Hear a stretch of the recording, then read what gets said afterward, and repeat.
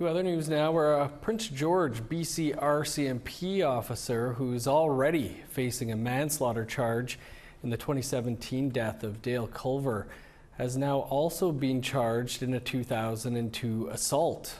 The BC Prosecution Service approved the charge this week against Constable Paul Ste-Marie in connection with his involvement in an arrest last August.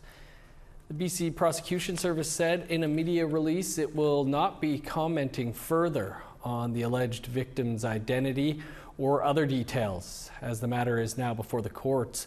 In February, Constable Ste-Marie and Jean-Francois Monet were charged in the death of Dale Culver.